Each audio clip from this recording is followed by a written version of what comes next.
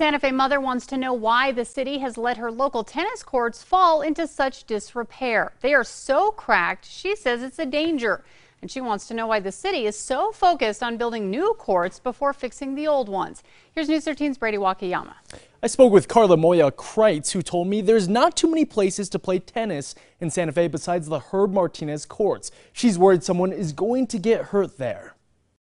When my son has to take tennis lessons, he's having to deal with this. And if he was to run and stop into one of these cracks, he could actually flip and cause a fracture to one of his limbs or even his arms because it's just broken down.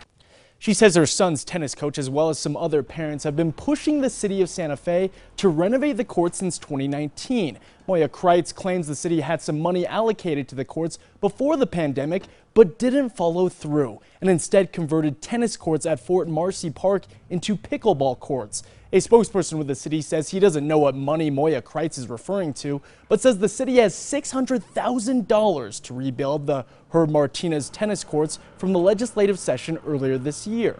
The spokesperson says it's still pending approval from the city. Moya Kreitz says she's glad action is finally being taken, but is still upset for how long this has gone on. This area right here is part of the south side.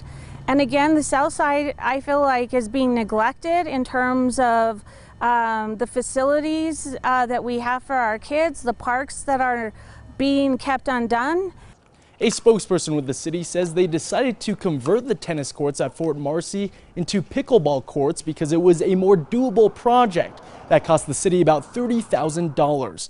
Now, the spokesperson also told me that Herb Martinez is the top priority for the city's parks department, and they're hoping to do the construction next spring. Back to you. Okay, thanks, Brady. Now, the city says it does hope to make Santa Fe a destination for regional pickleball tournaments, a sport that is growing popular with older Americans.